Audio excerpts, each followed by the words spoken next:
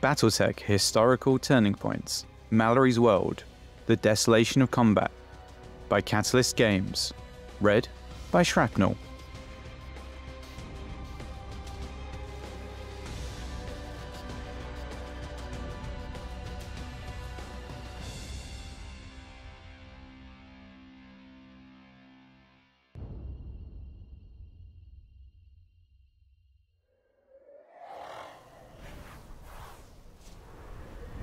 Desolate Pass, Mallory's World, Draconis March, Federated Sun, 21 October 3013.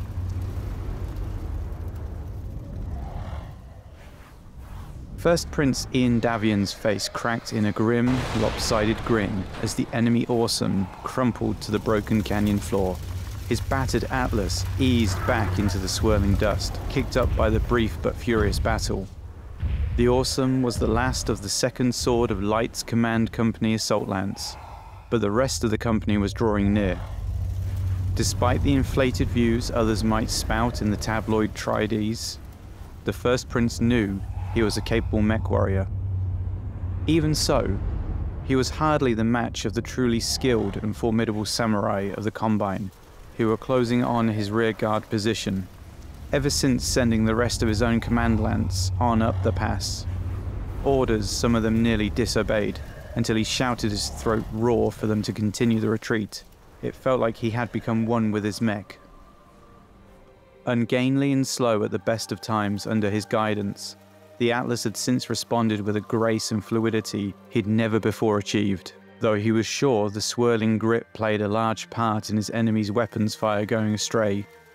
How he'd been able to avoid such violence for so long baffled him.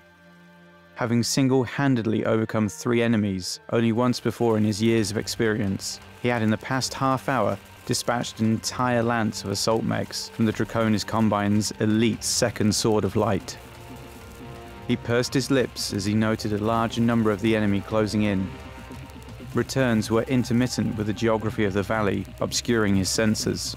He had read and been told innumerable times of grand, heroic last stands, though he'd never expected to be making one himself.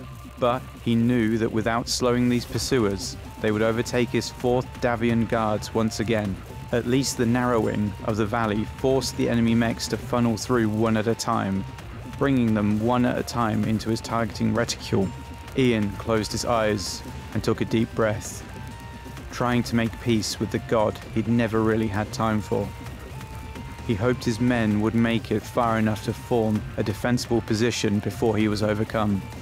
A long, slow breath rattled out of him as he tightened his grip on the controls. Through the settling dust, he spotted a Drac warhammer briefly among the twists and turns of the pass. Calmly, he took aim at where it would emerge from the last bend in the valley and prepared to fire. Every kill here would stall the enemy's relentless pursuit just that much longer. The warhammer dashed ungainly from the canyon's cover. The roar of the Atlas's Class 20 autocannon echoed off the rock walls. The shot slammed home, savaging the warhammer's left side with a jagged line from leg to torso. The enemy's return fire snapped and flit all around the Atlas, slamming into the dirt and scrub nearby, leaving Ian unscathed. Before he could swing his drifting reticule back on target, the warhammer slid behind the next bend in the valley. Suddenly, the comm crackled to life. Sir. The panicky voice belonged to Captain Hillness, his adjutant in the command company. Fall back now. The Kell Hounds are here. They'll cover your withdrawal. For just an instant, Ian glanced at the comm panel. In that moment, his fatalism broke, and so did his focus. It took a second to realize what had happened. No longer did he feel the certainty of death upon his shoulders. Instead, it had fled with Hillness's words, replaced with a hope of potential rescue. All he had to do was hold on for a few more minutes and salvation would arrive. He silently thanked God for the reprieve, his gaze returning to the battlefield before him.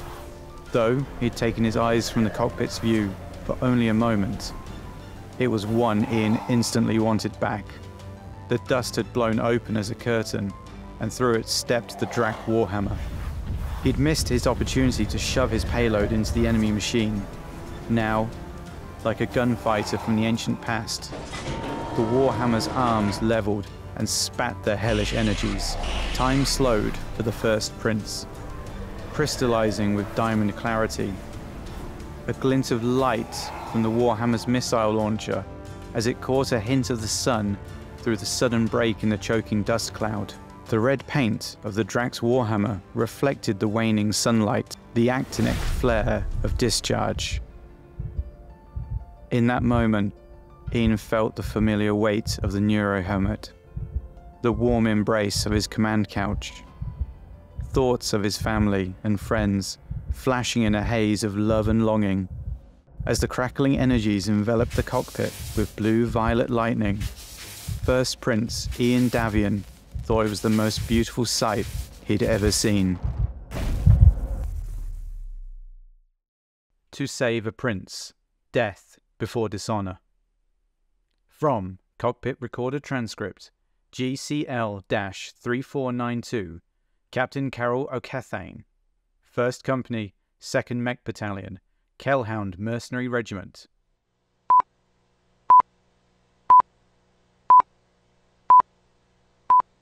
He's down, Captain. The Prince is down. Prince Ian? You mean the Warhammer have them? Affirmative. The Prince just took a bad hit to the head of his Atlas. The mech just seemed to lean over on its side. Copy that. Recon 1. Our ETA is 4 minutes to your position. What do you make of Prince Ian's condition? Any sound of life? Negative, sir. It looks like the entire right side of the mech's head is caved in. The heat is still buckling the armor plate on the upper torso. No one could have survived in the middle of that. You say that Prince Ian is dead? Captain, if he was alive, he would have ejected by now. His mech's head it's all torn up. I've got readings of 2+ enemy lancers coming up the direction the Kurita Warhammer took. Roger. ETA is 2 minutes. The other units of the 4th Davion Guards are right behind us. We'll keep those Kurita slugs busy so they can check out on the Prince. Affirmative, sir. Engaging now. O'Cathane to attack and fire lancers. Well, you heard, the Prince is gone and the Kuritas are after his body. They're not going to get it. Attack plan Abel Baker. We'll hold them until the 4th Guards come on. And watch your heat. I don't want anyone else lost in this mouthing desert. Initiate attack plan now.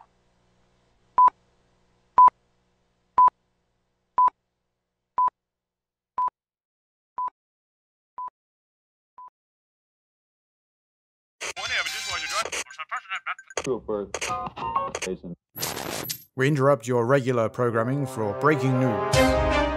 This just in. In another of a series of attacks by House Kurita, troops on Mallory's world, the 2nd Sword of Light Regiment, supported by the 24th Davion Regulars, landed and engaged the defending 17th Avalon Hussars. Commanding the 4th Davion Guards, Prince Ian Davion responded to the Combine invasion.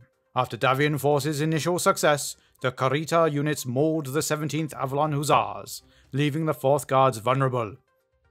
Prince Ian summoned the Kell Hounds regiment, which was 10 days away on Mara. By the time the Kell Hounds arrived, the situation had become grave for the defenders. The 24th Davion Regulars had cut off the 4th Davion Guards from their lines of communication and forced them to maneuver into the desert. The pursuing 2nd Sword of Light Regiment forced the 4th Davion Guards deeper into the desert. Finally, at Desolate Pass, Prince Ian turned his worn and battered Atlas to face the Warhammer of the commander of the 2nd Sword, Yoringa Kurita.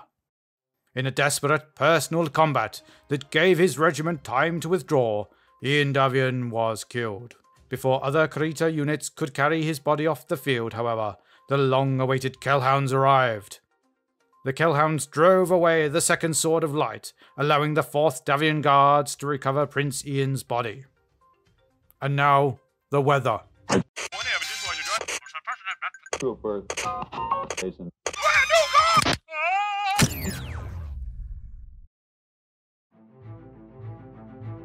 Well, there we have it, folks. The prince is dead.